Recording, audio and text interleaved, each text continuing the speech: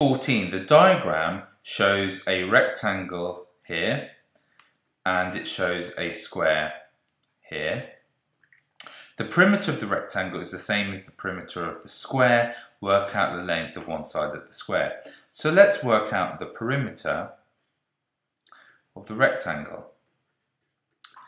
Well, this side would be 8 and this side would be 2. Perimeter is the distance around the outside. So 8 at 2 is 10 and 8 at 2 is 10. So it's clearly 20 centimetres. Now the perimeter of the rectangle is the same as the perimeter of the square. So therefore these sides here, whatever that is, if it was x, 4 lots of x must add up to 20. Okay, so therefore one of the sides must be 5 centimetres. So the length of one of the sides is 5 centimetres and we're done.